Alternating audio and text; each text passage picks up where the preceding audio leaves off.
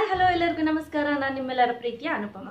Anu's Kannada vlogs ಚಾನಲ್ಗೆ ತಮ್ಮೆಲ್ಲರಿಗೂ ಸ್ವಾಗತ. ಸ್ನೇಹಿತರೆ, ಇವತ್ತಿನ ದಿನ ಯಾವ ರೀತಿ ತಲೆಗೆ ಎಣ್ಣೆ ಹಚ್ಚೋದು, ಹೇಗೆ ನಮ್ಮ ಹೇರ್ನ ಕೇರ್ ಮಾಡೋದು ಅನ್ನೋದ್ರ ಬಗ್ಗೆ video. So it's requested video. ಬನ್ನಿ, ಅದಕ್ಕೆ ಬೇಕಾಗಿರುವಂಥ ವಸ್ತುಗಳೇನು, ಯಾವ ರೀತಿ ಎಣ್ಣೆ ಹಚ್ಚಬೇಕು ಅಂತ ಟಿಪ್ಸ್ನ ನಾನು ಕೊಡ್ತಾ ಹೋಗ್ತೀನಿ. ಸೊ ಮೊದಲನೇದಾಗಿ ನಾನಿಲ್ಲಿ ಹರಳೆಣ್ಣೆ ತೆಗೆದುಕೊಂಡಿದ್ದೀನಿ. ಇದು ಹರಳೆಣ್ಣೆ. ಇದು ಮನೇಲೆ ಮಾಡಿರೋಂಥ ಎಣ್ಣೆ. ನಿಮಗೆ ಇದ್ರ ಲಿಂಕ್ನ ನಾನು ಡಿಸ್ಕ್ರಿಪ್ಷನ್ ಬಾಕ್ಸಲ್ಲಿ ಬಿಟ್ಟಿರ್ತೀನಿ, ಬೇಕು ಅಂದರೆ ದಯವಿಟ್ಟು ಚೆಕ್ ಮಾಡ್ಕೊಳ್ಳಿ. ಆನಂತರ ಇದಕ್ಕೆ 1 ಟೀ ಸ್ಪೂನ್ ಹರಳೆಣ್ಣೆ ತೊಗೊಂಡ್ರೆ 2 ಟೀ ಸ್ಪೂನ್ ಅಷ್ಟು ಬಾದಾಮ್ ಆಯಿಲ್ ಅಥವಾ ಕೊಬ್ಬರಿ ಎಣ್ಣೆ, ನಿಮ್ಗೆ ಯಾವ್ದು ಬೇಕೋ ಅದನ್ನು ಯೂಸ್ ಮಾಡ್ಕೊಳ್ಳಿ. ಬಟ್ ಇದು ಸ್ಪಾನ್ಸರ್ಡ್ ವಿಡಿಯೋ ಅಲ್ಲ, ಯಾಕಂದರೆ ಇದು ಬಜಾಜ್ ತೋರಿಸ್ತಾ ಇದ್ದೀನಿ ಅಂತ ಸ್ಪಾನ್ಸರ್ಡ್ ವಿಡಿಯೋ ಅಂತ ಅನ್ಕೋಬೇಡಿ.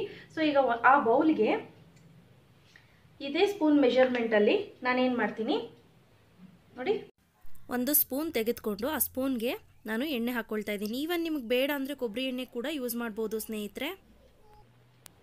ಆನಂತರ ಇದು 2ನೇ ಸ್ಪೂನ್, 2 ಸ್ಪೂನನ್ನು ಹಾಕ್ಕೊಂಡಿದ್ದೀನಿ. ಓಕೆ ಸ್ನೇಹಿತರೆ, ಈಗ ನೀವು ನೋಡ್ತಾ ಇರ್ಬೋದು, ಈ ಎಣ್ಣೆನ ಚೆನ್ನಾಗಿ ಈ ರೀತಿ ಮಿಕ್ಸ್ ಮಾಡ್ಕೊಳ್ಳೋಣ. ಸೊ ಒಂದಕ್ಕೊಂದು ಬೆರೆತೋಗ್ಬೇಕು.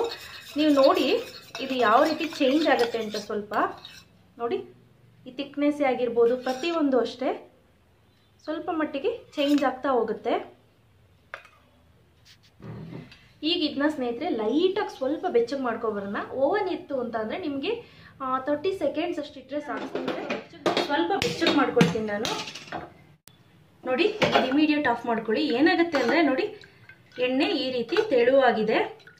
ಓಕೆ ಸ್ನೇಹಿತರೆ, ನೀವು ನೋಡ್ತಾ ಇರ್ಬೋದು, ನಾನಿಲ್ಲಿ ಒಂದು ಪ್ಲೇಟ್ ಕೆಳಗಡೆ ಇಟ್ಕೊಂಡು ಬಂದಿದ್ದೀನಿ. ನೋಡಿ, ಎಣ್ಣೆ ಕನ್ಸಿಸ್ಟೆನ್ಸಿ ಈಗ ತೆಳುವಾಗಿದೆ. ಸೊ ಯೂಶಲಿ ಹರಳೆಣ್ಣೆ ಗಟ್ಟಿ ಇರುತ್ತೆ, ಈಗ ತೆಳುವಾಗಿದೆ. ಈಗ ನಾನೇನು ಮಾಡ್ತೀನಿ, ಈ ರೀತಿ 2 ಕಾಟನ್ ಬಾಲ್ಸ್ನ ತೆಗೆದುಕೊಂಡು ಉಂಡೆ ಮಾಡ್ಕೊಳ್ಳಿ. ಸೊ ನೋಡಿ, ಈ ರೀತಿ ಜಸ್ಟ್ ಉಂಡೆ ಆದರೆ ಸಾಕು. ಇಲ್ಲ ಒಂದೇ ಸಾಕು ಮೇಡಮ್ ಅಂತ ಅಂದ್ರೂ ತೊಂದರೆ ಇಲ್ಲ, ಒಂದನ್ನಾದ್ರೂ ಇಟ್ಕೋಬಹುದು. ಈಗ ಇದನ್ನ ಡೈರೆಕ್ಟ್ ಆಗಿ ಈ ರೀತಿ ಹತ್ತಿನ ಇದ್ರೊಳಗಡೆ ಹಾಕ್ಬಿಡೋಣ. ಈ ರೀತಿ ಹಾಕಿದಾಗ ಏನಾಗುತ್ತೆ ಅಂದ್ರೆ ಎಣ್ಣೆ ಕಂಪ್ಲೀಟ್ ಆಗಿ ಹತ್ತಿ ಹೀರ್ಕೊಳ್ಳುತ್ತೆ. ಸೊ ಒಂದ್ ನೆನಪಲ್ಲಿರ್ಲಿ, ಏನಕ್ಕೆ ಪ್ಲೇಟ್ ಇಟ್ಕೊಂಡಿದ್ದೀನಿ ಅಂದ್ರೆ ತುಂಬಾ ಬಿಸಿ ಇದೆ, ಅದಕ್ಕೋಸ್ಕರ. ಮೊದಲನೇದಾಗಿ ನಿಮ್ಮ ಕೂದಲ್ನ ಕ್ಲಿಪ್ ಏನಿದೆ ಅದನ್ನ ತೆಗೆದುಕೊಂಡು ಯಾವುದೇ ರೀತಿ ಸಿಕ್ಕಿಲ್ಲದ ಹಾಗೆ ಬಿಡಿಸ್ಕೋಬೇಕಾಗತ್ತೆ. ಆನಂತರ ಸ್ನೇಹಿತರೆ, ಒಂದು ಚೂರು ಸಿಕ್ಕಿರಬಾರ್ದು, ನೆನಪಲ್ಲಿರಲಿ. ಸಿಕ್ಕಿದ್ರೆ ಎಣ್ಣೆ ಹಚ್ಚಿದಾಗ ಇನ್ನೂ ಜಾಸ್ತಿ ಸಿಕ್ಕಾಗುತ್ತೆ. ಈಗ ಮಧ್ಯದಲ್ಲಿ ಈ ರೀತಿ ಭಾಗ ಮಾಡ್ಕೊಳ್ತಾ ಇದ್ದೀನಿ. 2 ಪೋರ್ಷನ್ ಆಗಿ ವಿಂಗಡಣೆ ಮಾಡ್ಕೊಳ್ಳೋಣ. ಸೊ ಈ ರೀತಿ ಮಾಡ್ಕೊಳ್ಳೋದ್ರಿಂದ ನಿಮಗೆ ಎಣ್ಣೆ ಹಚ್ಚಲಿಕ್ಕೆ ಸಲೀಸಾಗುತ್ತೆ. ಮತ್ತು ಕೆಳಗಿರುವ ಭಾಗದಲ್ಲಿ ಏನಾದರೂ ಸಿಕ್ಕಿದ್ರೆ ಅದನ್ನು ಕೂಡ ನೀಟಾಗಿ ತೆಗೆದುಕೊಳ್ಳಿ. ಎಣ್ಣೆ ಹಚ್ಚೋದ್ರಿಂದ ನಿಮ್ಮ ಬ್ಲಡ್ ಸರ್ಕ್ಯುಲೇಷನ್ ಏನಿದೆ ಅದು ಜಾಸ್ತಿ ಆಗುತ್ತೆ. ಈಗ ನೋಡಿ, ಆ ಬಟ್ಲಿನಲ್ಲಿ ಎಣ್ಣೆ ಇತ್ತಲ್ವ, ಅದನ್ನು ಕಾಟನಲ್ಲಿ ಡಿಪ್ ಮಾಡಿದ್ವಲ್ಲ, ಅದನ್ನು ಎತ್ಕೊಂಡು ಈ ರೀತಿ ಪ್ರತಿ ಬುಡಕ್ಕೂ ಸೈಡಿಂದ ಕ್ರಾಫ್ಟ್ ಥರ ತೆಕ್ಕೊಂಡು ಪ್ರತಿಯೊಂದು ಬುಡಕ್ಕೂ ನಾವು ಅಪ್ಲೈ ಮಾಡ್ಕೊಳ್ತಾ ಹೋಗೋಣ. ಇನ್ನೊಂದು ಹೇಳಬೇಕು ಸ್ನೇಹಿತರೆ, ನಿಮಗೆ ಬಾಲ್ನೆಸ್ ಇದೆ ಅಂತ ಅನ್ನೋ ಸಮಯದಲ್ಲಿ ನೀವು ಅಲೋವೆರಾ ಜೆಲ್ ಬರುತ್ತಲ್ಲ, ಎಣ್ಣೆ ಎಲ್ಲ ಅಪ್ಲೈ ಮಾಡಿದ ನಂತರ ಅಲೋವೆರಾ ಜೆಲ್ನ ಅಪ್ಲೈ ಮಾಡಿಬಿಟ್ಟು ಸ್ವಲ್ಪ ಮಸಾಜ್ ಮಾಡಿ, ಆಗಲೂ ಕೂಡ ನಿಮಗೆ ಸ್ವಲ್ಪ ಬಾಲ್ನೆಸ್ ಕಡಿಮೆ ಆಗ್ತಾ ಬರುತ್ತೆ. ಈವನ್ ಫ್ರೆಂಡ್ಸ್, ನೀವು ಒಂದು ಕಡೆನೂ ಬಿಡ್ಲಿಕ್ಕೆ ಹೋಗ್ಬಿಡಿ, ಜಿಗ್ಜಾಕಾಗಿ ಕೂಡ ನೀವು ಎಣ್ಣೆ ಅಪ್ಲೈ ಮಾಡಬೇಕು. ಸೊ ಅದನ್ನು ಕೂಡ ನೆನಪಲ್ಲಿರಲಿ. ನೀವು ಎಷ್ಟು ಅವರಪ್ಪ ಬಿಡಬೇಕಾಗತ್ತೆ ಅಂತ ಅನ್ನೋದಾದರೆ ಮಿನಿಮಮ್ 3 ರಿಂದ 4 ಅವರು, ಇಲ್ಲಾಂದರೆ ಓವರ್ನೈಟ್ ಬಿಟ್ಟರೆ ತುಂಬ ಚೆನ್ನಾಗಿ ಕೆಲಸ ಮಾಡುತ್ತೆ. ನೋಡಿ, ಈಗ ಹಿಂದೆ ಯಾವ ರೀತಿ ಹಚ್ಕೊಳ್ಳೋದು ಅಂತ ನಾನು ತೋರಿಸ್ತಾ ಇದ್ದೀನಿ.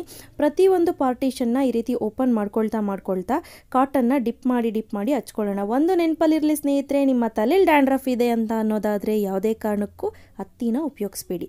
ಉಪಯೋಗಿಸಿದಾಗ ಏನಾಗುತ್ತಪ್ಪ ಅಂದರೆ, ಒಂದು ಕಡೆ ಡ್ಯಾಂಡ್ರಫ್ ಇರೋದು ಇನ್ನೊಂದು ಕಡೆಗೂ ಸ್ಪ್ರೆಡ್ ಆಗೋ ಚಾನ್ಸಸ್ ಜಾಸ್ತಿ ಇರುತ್ತೆ. ನನ್ನ ತಲೆಯಲ್ಲಿ ಯಾವುದೇ ರೀತಿ ಸ್ಕಲ್ಪಲ್ಲಿ ಡ್ಯಾಂಡ್ರಫ್ ಇಲ್ಲ, ಸೊ ಹಾಗಾಗಿ ನಾನು ಕಾಟನ್ ಯೂಸ್ ಮಾಡ್ತಾ ಇದ್ದೀನಿ. ಇಲ್ಲಾಂದರೆ ನೀವು ಹಾಗೆ ಕೂಡ ಮಾಡ್ಕೋಬೋದು. ಸ್ನೇಹಿತರೆ, ನೀವು ಏನೇ ಕಾನ್ಸಂಟ್ರೇಟ್ ಮಾಡಬೇಕು ಅಂದರೆ ಈ ಸ್ಕಲ್ಪ್ ಬುಡ ಅಂತ ಏನು ಹೇಳ್ತೀವಿ, ತಲೆ ಬುರುಡೆ, ಅದಕ್ಕೆ ಮಾತ್ರ ನೀವು ಹಚ್ಕೊಳ್ತಾ ಹೋಗಬೇಕು. ವಾರಕ್ಕೆ 2 ರಿಂದ 3 ಬಾರಿ ಈ ರೀತಿ ಆಯಿಲಿಂಗ್ ಮಾಡ್ತಾ ಇದ್ರೆ ತಲೆಗೆ ಕೂದಲು ಉದುರೋದು, ಬಾಲ್ಡ್ನೆಸ್ ಕೂಡ ಕಂಪ್ಲೀಟಾಗಿ ಹೋಗ್ತಾ ಬರುತ್ತೆ. ನೀವು ನೋಡ್ತಾ ಇರ್ಬೋದು. ಸೊ ನನ್ನ ಹಣೆ ಮೇಲೆ ಕೂಡ ಹರ್ಕೊಂಡು ಬರ್ತಾ ಇದೆ. ಕಾಟನ್ನಿಂದ ಹಾಕಿ ಅಪ್ಲೈ ಮಾಡೋದ್ರಿಂದ ನೀಟಾಗಿ ಎಣ್ಣೆ ಕರೆಕ್ಟಾಗಿ ಕೂರುತ್ತೆ. ನೋಡಿ, ಈಗ ಎಲ್ಲ ಕಡೆ ಆಗಿದೆ.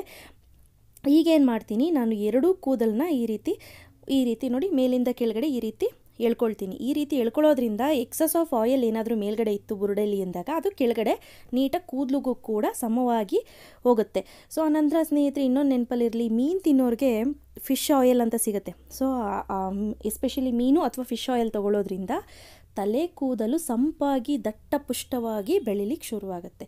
ಈಗ ನಾನು ಸ್ವಲ್ಪ ಎಣ್ಣೆ ತೆಗೆದುಕೊಂಡು ಈ ಬುಡಕ್ಕೆ ಕೂಡ ಅಪ್ಲೈ ಮಾಡ್ಕೊಳ್ತಾ ಇದ್ದೀನಿ. ತುಂಬ ಜಾಸ್ತಿ ಬೇಡ, ಸ್ವಲ್ಪ ಮಟ್ಟಿಗೆ ಮಾತ್ರ ತೊಗೋಬೇಕು. ಈಗ ಬೆರಳುಗಳ ಸಹಾಯದಿಂದ ನಮ್ಮ ಬುರುಡೆಯನ್ನು ಸ್ಕಾಲ್ಪ್ ಅಂತ ಏನು ಹೇಳ್ತೀವಿ ಅದನ್ನು ಮಸಾಜ್ ಮಾಡ್ಕೊಳ್ತಾ ಹೋಗಿ. ನೋಡಿ, ಈ ರೀತಿ ನಿಧಾನಕ್ಕೆ ಮಸಾಜ್ ಮಾಡ್ತಾ ಮಾಡ್ತಾ ಪ್ರೆಷರ್ ಕೊಡಬೇಕು. ಸೊ ನೀವು ಮಸಾಜಿಂಗ್ ಒಬ್ಬರೇ ಮಾಡ್ಕೊಳ್ತೀನಿ ಅಂದರೂ ತೊಂದರೆ ಇಲ್ಲ, ಯಾರಾದರೂ ಹೆಲ್ಪ್ ತೊಗೊಂಡು ಮಾಡ್ತೀನಿ, ಯಾರಾದರೂ ಬೇರೆಯವ್ರು ಮಾಡ್ತಾರೆ ಅಂದರೆ ಅದ್ರ ಎಫೆಕ್ಟ್ ಇನ್ನೂ ಜಾಸ್ತಿ ಇರುತ್ತೆ. ಸೊ ನೋಡಿ, ಈ ರೀತಿ ಹಿಂದೆ ಕೂಡ ಈ ರೀತಿ ಮಸಾಜ್ ಮಾಡ್ಕೊಳ್ತಾ ಬರಬೇಕು. ಆನಂತರ ಎಲ್ಲ ಕೂದಲನ್ನ ಈ ರೀತಿ ಮೇಲ್ಗಡೆ ಎತ್ಬಿಟ್ಟು ಒಂದು ಸತಿ ಜಗ್ರಿ ಅಂದರೆ ಮೇಲಿಂದ ಹಿಡಿದು ಈ ರೀತಿ ಎಳಿಬೇಕು. ಈ ರೀತಿ ಎಳೆಯೋದ್ರಿಂದ ಸ್ವಲ್ಪ ಆ್ಯಕ್ಟಿವ್ ಆಗುತ್ತೆ ಕೂದಲು, ಬ್ಲಡ್ ಸರ್ಕ್ಯುಲೇಷನ್ ಚೆನ್ನಾಗಿ ಫ್ಲೋ ಆಗುತ್ತೆ. ಈಗ ನೋಡಿ, ಬುರುಡೆ ಕೂಡ ನಾನು ಮತ್ತೆ ಮಸಾಜ್ ಮಾಡ್ತಾಯಿದ್ದೀನಿ. ಸ್ನೇಹಿತರೆ, ತುಂಬ ಚೆನ್ನಾಗಿ ನೆನಪಲ್ಲಿ ಇಟ್ಕೋಬೇಕಾದ ಅಂಶ ಅಂದರೆ ಯಾವುದೇ ಕಾರಣಕ್ಕೂ ಡ್ಯಾಂಡ್ರಫ್ ಇದ್ದರೆ ದಯವಿಟ್ಟು ಹತ್ತಿನ ಅಥವಾ ಕಾಟನ್ ಅಂತ ಏನು ಹೇಳ್ತೀವಿ ಅದನ್ನು ಯೂಸ್ ಮಾಡಬೇಡಿ.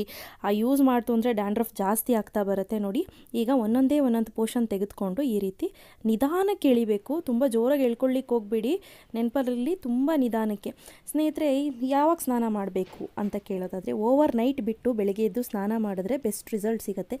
ಇಲ್ಲ ಮೇಡಮ್ ನಂಗೆ ಆಗಲ್ಲ ಅಂದರೆ ಈಗ ಮಿನಿಮಮ್ ಒಂದು 4 ಅವರ್ಸ್ ಆದರೂ ಅರ್ಲಿ ಮಾರ್ನಿಂಗ್ ಎದ್ದೊಳ್ತೀನಿ ಅಂದಾಗ ಒಂದು ಬೆಳಗ್ಗೆನೇ ಹಚ್ಬಿಡಿ. ಆಫೀಸ್ಗೆ ಹೋಗೋ ಟೈಮ್ ಅಷ್ಟರಲ್ಲಿ ಸ್ನಾನ ಮಾಡಿದ್ರೆ ಆಯಿತು. ಈಗ ನೋಡಿ, ಎಲ್ಲ ಹಚ್ಚಿ ಈಗ ಹಾಕೊಂಡಿದ್ದೀನಿ. ಈಗ ಒಂದು ಪೋನಿ ಕಟ್ಕೊಳ್ಳೋಣ ತಲೆಗೆ. ಈ ರೀತಿ ಪೋನಿ ಹಾಕೋದ್ರಿಂದ ನೀಟಾಗಿ ಒಂದು ಕಡೆ ಸೆಕ್ಯೂರಾಗಿ ಕೂತಿರುತ್ತೆ, ಯಾವುದೇ ರೀತಿ ತೊಂದರೆ ಇರೋದಿಲ್ಲ. ಆನಂತರ ಓವರ್ ನೈಟ್ ಇದನ್ನು ಬಿಟ್ಬಿಡೋಣ. ಸ್ನೇಹಿತರೆ, ಒಂದು ನೆನಪಲ್ಲಿರಲಿ, ಇನ್ನೊಂದು ಇನ್ ಕೇಸ್ ತಲೆದಿಂಬೆಲ್ಲ ಆಗಿಬಿಡುತ್ತೆ ಅಂದರೆ ಹಳೇದು ಯಾವುದಾದ್ರೂ ಪಿಲ್ಲೋ ಕವರ್ಸ್ ಏನಾದರೂ ಇರುತ್ತಲ್ಲ ಅದನ್ನು ತಲೆದಿಂಬು ಕವರ್ ಮೇಲೆ ಹಾಕ್ಬಿಡಿ. ಇಲ್ಲ ಅಂದರೆ ಒಂದು ಬಟ್ಟೆನ ಹಾಸ್ಬಿಟ್ಟು ನೀವು ಮಲ್ಕೋಬೋದು. ಇವತ್ತು ನಾನು ಕೊಟ್ಟಂಥ ಮಾಹಿತಿ ನಿಮಗೆಲ್ಲರಿಗೂ ಇಷ್ಟ ಆಗಿದೆ ಅಂತ ಭಾವಿಸ್ತೀನಿ. ಇಷ್ಟ ಆಗಿದ್ರೆ ಲೈಕ್ ಬಟನ್ ಹಿಟ್ ಮಾಡಿ, ಇನ್ನೂ ಇಷ್ಟ ಆಗಿದ್ರೆ ಶೇರ್ ಮಾಡಿ, ನನ್ನ ಚಾನಲ್ ಸಬ್ಸ್ಕ್ರೈಬ್ ಆಗೋದನ್ನ ಮರಿಬೇಡಿ. Thanks for watching. ಬಾಯ್.